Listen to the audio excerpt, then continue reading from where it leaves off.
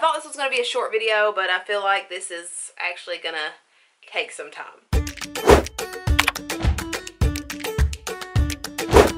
Hi guys, welcome back. Today we are joined by Zaz because she wanted out of her tank, so here we are. Today I'm going to be answering questions that I get kind of over and over again, so I thought I would just kind of compile them all and put them in a video. I try to get to a lot of these questions in the comments, but I have a small gaggle of children and I have quite a few animals that I take care of all day, every day.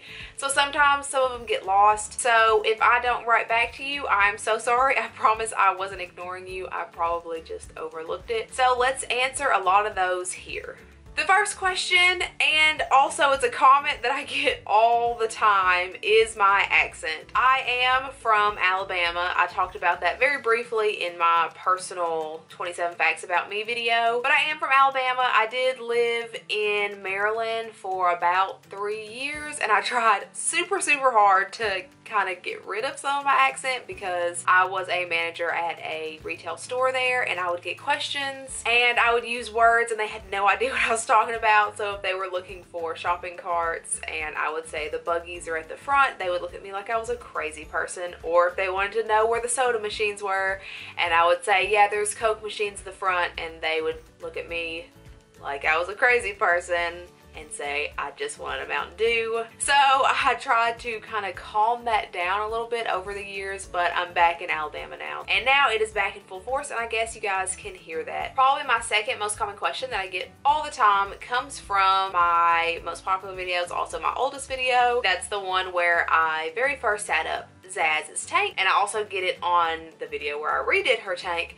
and that is, where do I get her backgrounds? Zaz's backgrounds actually are 2x6 banners that I printed at Walmart. So you just upload a very high quality picture and you print it as a 2 foot by 6 foot in my case, because that's the measurements of the tank, measuring the inside walls and adding all those numbers together, and that's about the measurement. And I just cut it down and I Mod Podge it all in.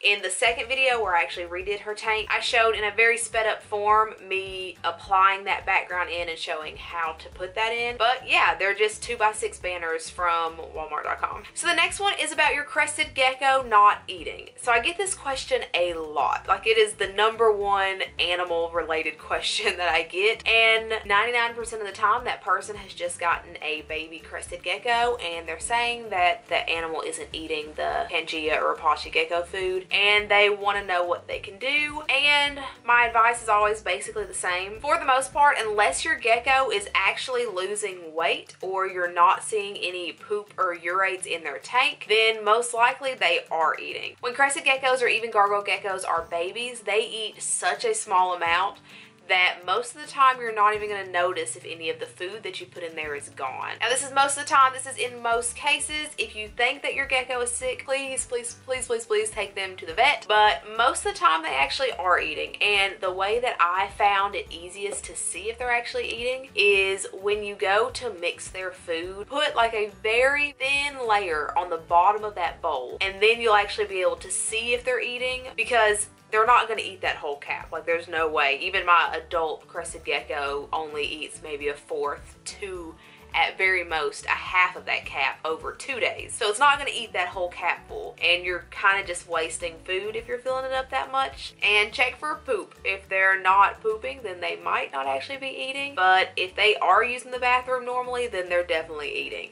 If you have a loose substrate in your tank, so if you're using cocoa fiber or a bioactive substrate or anything like that, then the poop might be getting lost in that substrate. So check for urates, and those are the white powder that is sometimes on the leaves or on sticks, or it might be like a white clump. Just check for that, and if that's there, then there's probably poop nearby. Also, if your lizard is handleable and it likes being out, a lot of times baby crested geckos will actually go poop in your hand if they haven't gone yet, just because they are at room temperature and your hands are warm, so it'll heat up their bellies and it'll make them use the bathroom. So sometimes that's a way you can check. Also, I feel like this answer is very long. Also, if you are feeding them Reptile or Pangea, try the opposite brand. A lot of times crested geckos prefer prefer one brand over the other. So my crested gecko and my gargoyle gecko will only eat the Pangea food in the red envelope. For the most part, they won't eat any of the other flavors of Pangea, and they flat out refuse Repashy. When I got my crested gecko Dexter, he refused to eat for like 2 weeks straight, and as soon as I got that Pangea, he immediately started eating. Sometimes they just don't like it. But if they're not losing weight and they're not acting weird and they're babies, then they probably are eating. Also, quick side note, if you just got them, they probably won't eat for a week because they're stressed out. Again, if you see anything weird, please take your animal to the vet. Don't let this stand in for vet advice. Next question is about springtails. In all my bioactive setups, I always get people wondering about springtails. What are they? Are they necessary? So springtails are little bitty bugs, I guess, and they're basically a cleanup crew along with isopods that will clean up your bioactive tank. So a lot of people want to know if they're necessary. If you have a bioactive tank, that means a drainage layer and a substrate and plants and lighting and all that, then yes, you need to have a cleanup crew because they're actually going to be what's going to clean up your tank. As you know, a bioactive setup means that you're not cleaning out your tank, it's kind of cleaning out itself. So if you don't have something in there to clean the tank, it's just going to start overgrowing in mold, and there's going to be a lot of animal waste and all that on the bottom of your tank, and you don't want that. So the cleanup crew eats the mold that may grow, it turns those wastes into nutrients for the plants, and it just kind of keeps the whole system in the tank going. So if you have a bioactive tank, then yes, you do need a cleanup crew. And on to that same topic of the bioactive tanks, I get a lot of questions about Percy's humidity. At one time, I did have her tank completely bioactive. Now I just have a little spot that's bioactive, but people wanted to know what her humidity levels were. And I think it's because people assume that because it's a loose substrate that it's like a crested gecko tank. But the loose substrate that I use in Percy's tank is actually made for desert creatures. So it's actually made to stay dry on top, but kind of keep enough moisture in the middle to grow the desert plants, if that makes sense. Which, what I use right now is Terra Sahara by the Bio Dude. Super cool. Love that substrate. But yeah, her tank stays at about 42-43% humidity. So as long as you're using a loose substrate that's made for desert creatures, you shouldn't have a problem with humidity. When am I going to make a cage cleaning video? A lot of people want to see how I clean out cages, which is understandable because I love watching reptile videos like that too. And I promise I'm getting around to it. I started doing vlogs, which I'm going to try to do on Wednesdays. It might not be every single Wednesday to start out with because I'm trying to just get into the groove of doing that. But most likely, if you want to see cage cleaning videos, it'll be in the vlogs. I'm going to try eventually to do just an entire video of me cleaning all the tanks, but that takes a long time, and usually when I clean the tanks, I don't clean them all in one day. People want to see in-depth me cleaning those tanks out, so probably the vlogs. That's probably where you're going to see that the fastest. The number one question that I get on Instagram is bearded dragons and ball pythons and animals having shedding problems.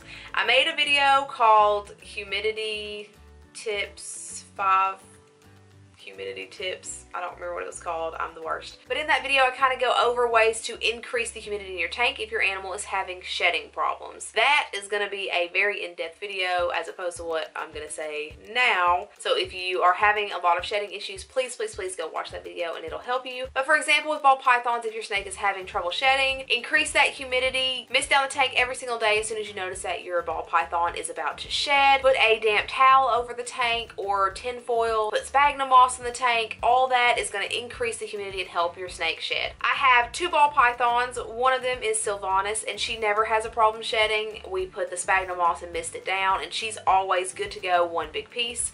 And then I have Sterling, who has always been a problematic shedder. He requires special attention when he's about to shed. He has to be misted. The sphagnum moss has to be put in there. He has to have a wet towel put over his tank, and he has to have a bath on the day of his shed, or he does not shed right. And actually, I just got back yesterday from having to take him to the vet because his eye caps always get stuck. No matter how good he sheds, his eye caps always get stuck. But usually when we soak him for a few days after he shed, the next shed they'll come off. But this time they didn't. If you want to see me take him to the vet, Wednesday's vlog had that because this is going up on Sunday. So Wednesday, maybe. I don't know what day it is. It was It was that last vlog. And the vet did tell me that some ball pythons are just more problematic shedders than other, and he is one of those. So just know that even if you do everything right, you might still have issues with stuck shed, and you still are gonna have to deal with that. My hair. I get so many questions about what I do to my hair to make it, I guess, clumpy when it's curly. I don't know, about how I do my hair basically. And 60% of my demographic are males, and I'm pretty sure a majority of you guys don't care what I do with my hair. So for everyone that's curious, I'm just gonna leave in the description what I use on that. If I were to explain it right now, it would literally take 15 minutes, and we're not gonna do that.